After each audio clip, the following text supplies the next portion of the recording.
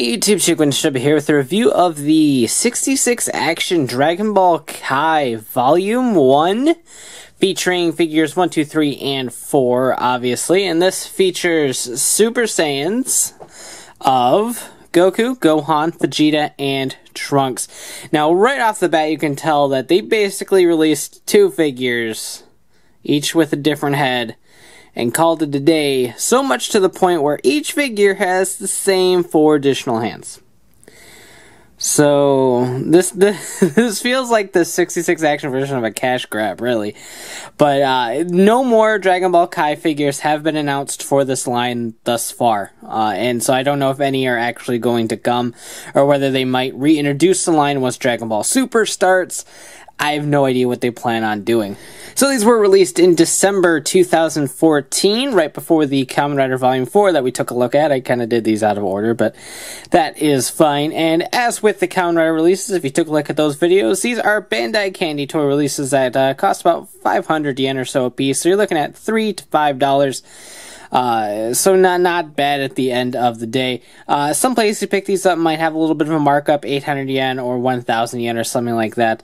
Or HLJ and AmiAmi sells boxes of these of 10. The Dragon Ball line, I don't know how readily available those are because it didn't do too well.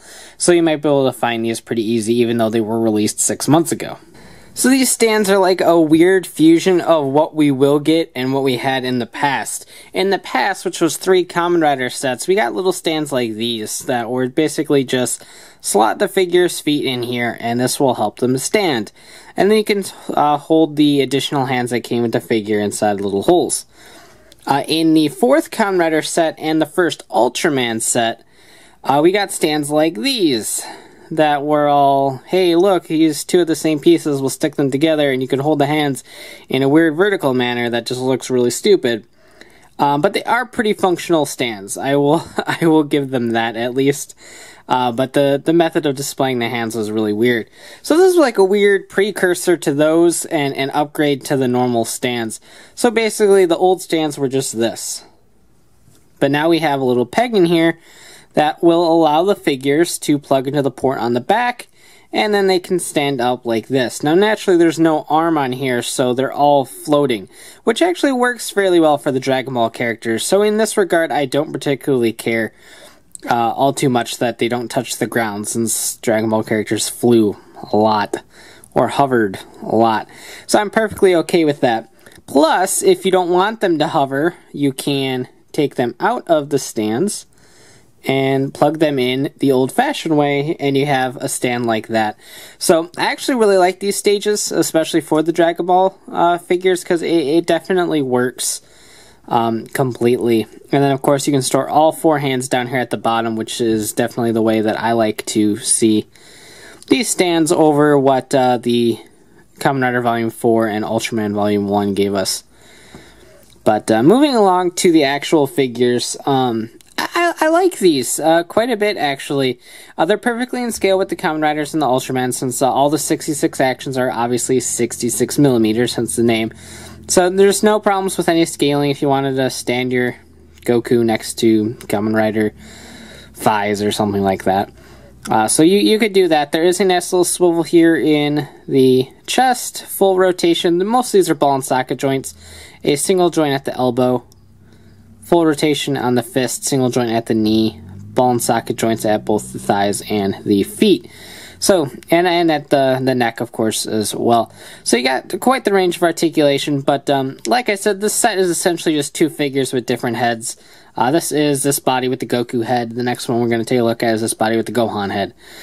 So there really isn't a whole lot of variation to these like there is with the Ultraman or Kamen Rider sets, which is probably why it didn't do as great. People probably only bought certain figures as opposed to buying a whole set. But overall, it's a nice little representation of Goku.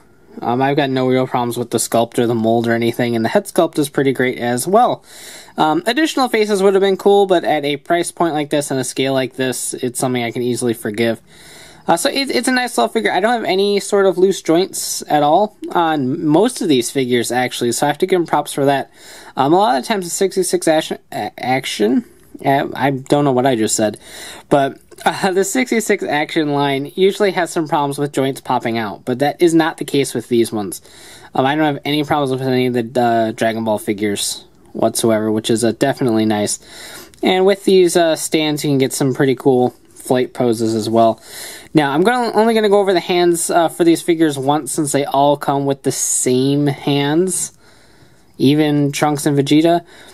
You get these two sort of fighting pose hands right here, and then you get two kind of like Kamehameha-esque hands. I don't know what to call these, but they're also fighting pose hands as well.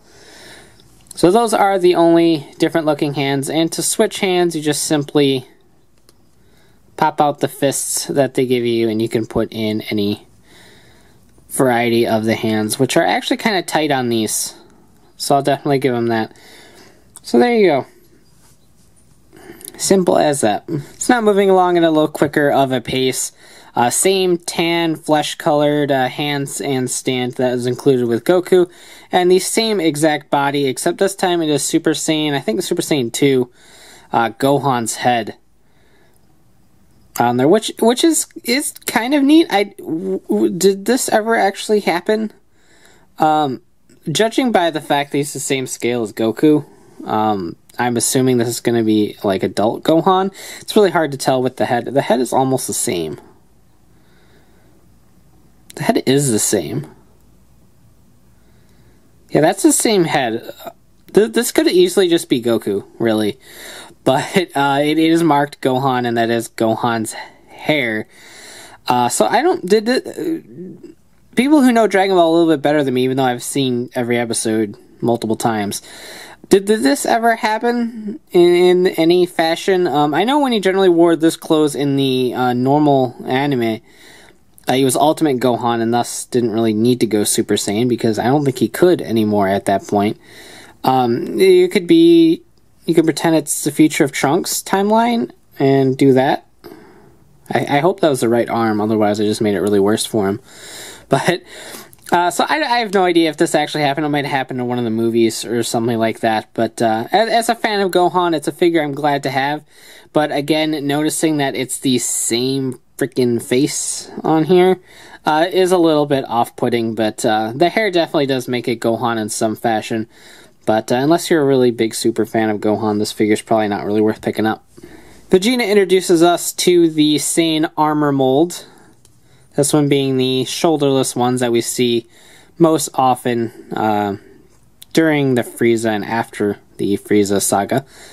But a pretty simple Vegeta. I mean, there's not a whole lot to this mold. The undersuit is obviously very plain.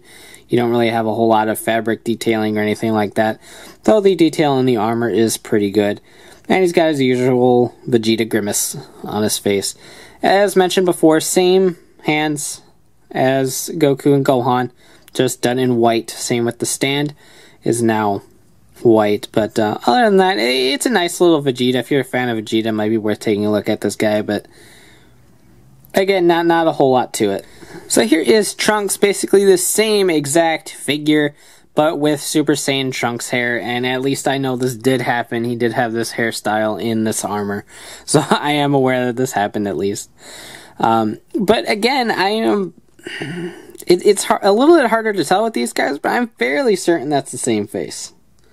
So again, I just realized filming this review that these figures not only use the same body, they apparently use the same face, but just switch out the hair to call a new person, which I guess is basically the head sculpts of all Dragon Ball characters ever, really. But other than that, again, if you like Trunks, it might be worth taking a look at this. But obviously, if I'm getting a Trunks figure, I would have much rather have seen this in his normal future Trunks outfit, or something like that, other than basically just rehashing the Saiyan armor because they did it for Vegeta.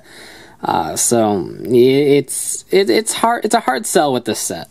So I don't really know where to even start with this line of figures. One of the greatest things about the 66 Action line is it's an affordable way to get a mass amount of figures at one time that are all on scale and have a pretty decent amount of detail.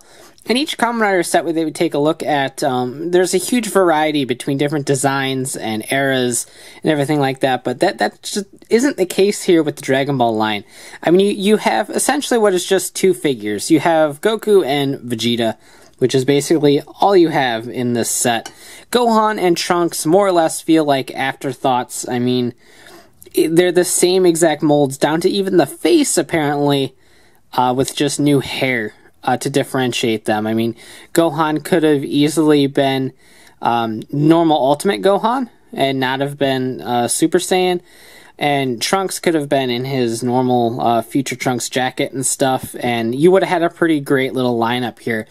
But because of the kind of cop-out way that Gohan and Trunks worked, I'm just not a huge fan. I liked the sculpts, I like the idea, but the execution in this set just isn't that good. If you're a huge fan of Dragon Ball, I do recommend picking up Goku and Vegeta, since they match this style pretty well. Gohan and Trunks is really up to you if you really like those characters and want representations of them like this. But Goku and Vegeta are really the only two in the set that I can absolutely recommend. I really hope Bandai does decide to pick up the 66 Action line again once Dragon Ball Super hits. Unleashing some of the designs from that series, not that we really know of any yet, could be really cool. And with Resurrection of F being pretty popular right now, it'd be a great time to kind of jump back into this line should Bandai want to. So we'll see what happens. For now, Goku and Vegeta are good pickups. Gohan and Trunks, just rehashes, really. So thanks for watching, take care, and have a great one. Bye.